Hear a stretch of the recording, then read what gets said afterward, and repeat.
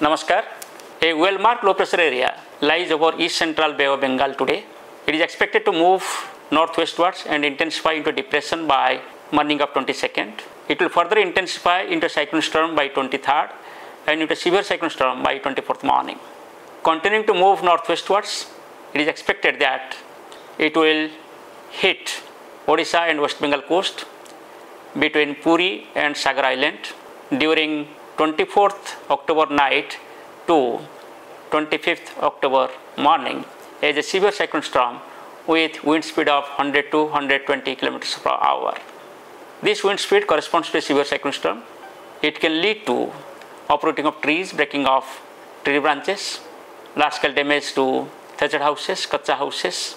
There could be damage to tin houses, asbestos houses. It can have the damage on the standing crops like paddies and the horticulture and vegetable crops.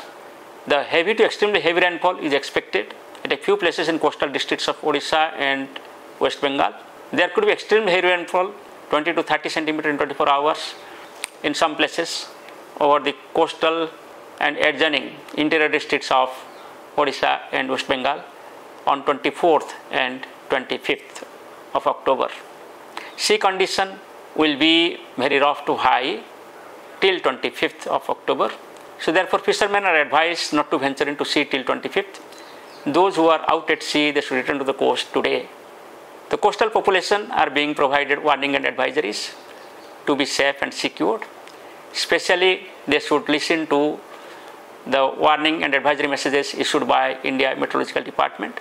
They should cooperate with all actions being initiated by state and central government, and people during the time of landfall should not move outside.